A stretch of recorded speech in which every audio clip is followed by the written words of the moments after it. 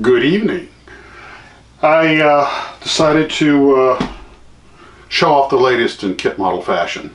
Instead of constantly looking for a rag to clean my brushes, I'm just going to wear one. My stepson got me this cool pocket watch, which has the Starfleet logo on it. So this is like something Dr. McCoy or Captain Picard would keep in his vest pocket. So thank you, Eduardo. Okay, so all kinds of goody things going on. Made a lot of progress on the Stagecoach today.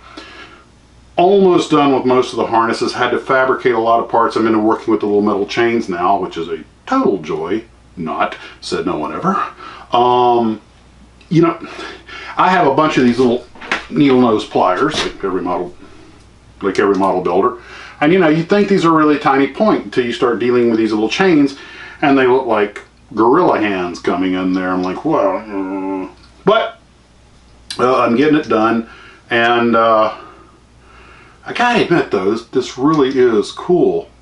And some of you guys had pointed out that apparently a batch of these were run that were supposed to have 2 runner trees of parts and didn't, which is why I only have half the parts I'm supposed to have, and apparently that was not an uncommon problem.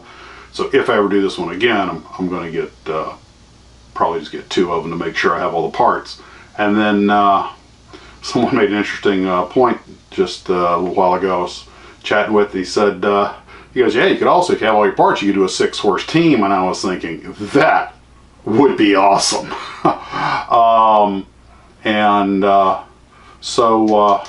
I realized something was bugging me about the diorama, and I couldn't put my finger, and I realized when I had laid that tree down that's supposed to be the roadblock, you know, the banditos got set up so the stage will stop. I had just laid it down, and I realized, oh, wait a minute, when you lay a tree down, it doesn't just sit on its leaves. So I popped that up, shaved off the bottom, put it back down. Now it looks a little bit more like a failed small tree, which is what I was going for. I thought about using like a real stick or something, but I was like, you know what, I've got all this model train stuff, scenery stuff, and I make that look, and it's a little more on scale and everything. So anyway,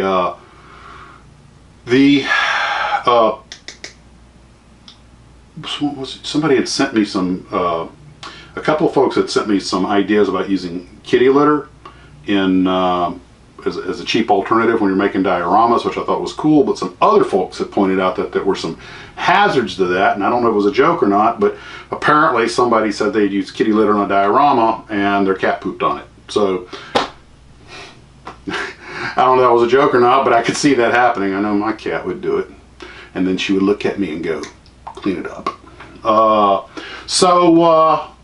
Let's see, I'll probably be taking this thing when I get it done to the owner, so probably this weekend or maybe after the weekend I'll be doing a night or 2 without any shows because I'll be on the road. And of course when I get back I have the kit I want to do, the ODK kit.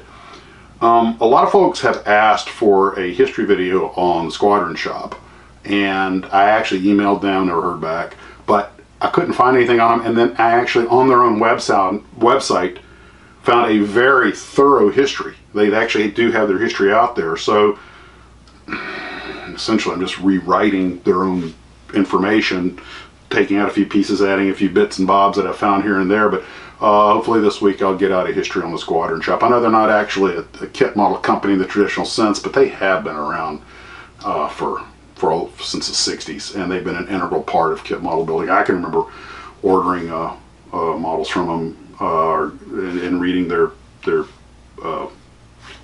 catalogs, and for me it was more fun than reading the comics. And you know, you're reading the same models. I want that, I want that, I want that. You know, I imagine most of us at some point really just enjoyed reading the catalogs. I mean, getting a catalog in the mail was almost as much fun as getting a model in the mail. And because we were young, and you know, and it inspires the imagination, and that's just a beautiful, beautiful thing. Somebody I'd heard this before, but somebody made a comment this morning. Key thing to be about being a model builder is you can grow old, but you can't grow up, and kind of like mission accomplished. So, well, I have some family chores to take care of, so I'm going to cut this short. I just thought I'd give you a quick update. And I want to thank everyone for the contributions and stuff and all the wonderful comments. And we will see you guys for some coffee in the morning. Have a pleasant evening.